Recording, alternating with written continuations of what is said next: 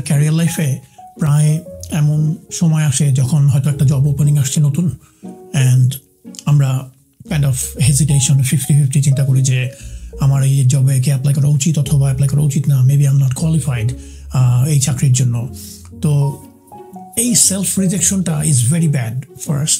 আর second হচ্ছে যে আমরা যদি এই জবটায় অ্যাপ্লাই করেই ফেললাম, we have nothing to lose.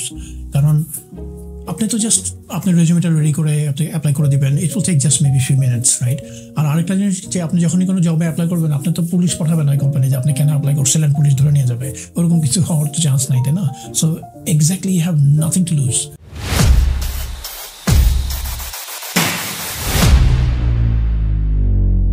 তিনটা জিনিস আমার কাছে সবসময় ভেরি ইম্পর্টেন্ট। এক নম্বর হচ্ছে যে আমাদের লাইফে সবসময় আমাদের অ্যাভয়েড করা উচিত যে এমন কিছুই কখনো করা উচিত না যেটাতে আমরা ইন ফিউচারে রিগ্রেট করবো যে সেটা কেন করলাম না বা ওটা কেন করছিলাম, তাই না?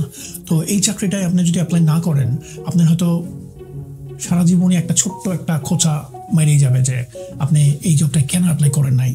আর সেকেন্ড হচ্ছে যে আপনি ধরেন অ্যাপ্লাই করলেন, আপনি যখন ইন্টারভিউ প্রসেসে গো থ্রু করবেন তখন কিন্তু বেস্ট অনেস্ট আর ব্রুটাল ওয়ে আপনার যে গ্যাপগুলি আছে, স্কিল সেটা হোক বা কোনো কোশ্চেনের অ্যান্সার দিতে পারলেন না, এই গ্যাপগুলি কিন্তু আইডেন্টিফাই করার একমাত্র উপায় হচ্ছে আপনি যদি ইন্টারভিউতে পার্টিসিপেট করেন, তাই না? There is always a next time.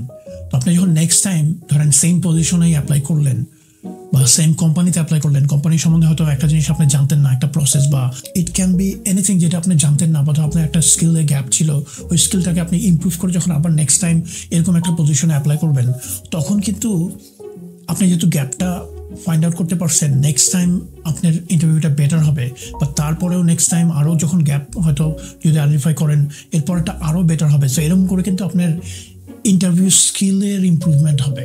R number 3 হচ্ছে যে ইউ নেভার নো, হয়তো আপনার মতো এক্স্যাক্টলি একজন, হয়তো আপনার অনেক স্কিল সেট নাই, বাট আপনার মতো এক্স্যাক্টলি একজন ডায়নামিক টিম লিড করার মতো অথবা আপনার মতো একটা পার্সোনালিটি মানুষকে হয়তো এই কোম্পানিটা বা এই আপনার হায়ারিং ম্যানেজার খুঁজছে। সো আপনার কিন্তু নট নেসেসারিলি যে কোনো টেকনিক্যাল স্কিল বলেন বা যে কোনো ধরনের ছোটোখাটো গ্যাপ যদি হয়, এগুলো কিন্তু ডেভেলপ করা যায় ইন ফিউচার, মানে কোম্পানিও ডেভেলপ করে নিতে পারে উইথ ট্রেনিংস অ্যান্ড অ্যাওয়ারনেস হোক বা যাই হোক, যেভাবেই হোক, লিডার হওয়ার মতো ক্যাপাবিলিটি আপনার হয়তো আছে, না? তো এই সব মিলে ইউ নেভার নো, হয়তো ওই চাকরিটা এক্স্যাক্টলি ম্যাচ হবে আপনার সাথে, পার্সোনালিটির সাথে, এবং আপনার চাকরিটা পেয়েও যেতে পারেন, রাইট?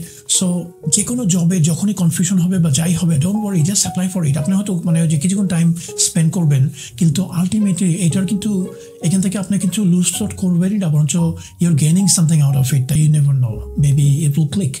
সো এই সব মিলিয়েই আমি বলবো যে কোনো জব পোস্টিং যখন আসে, just go for it, right? ভালো থাকবেন সবাই।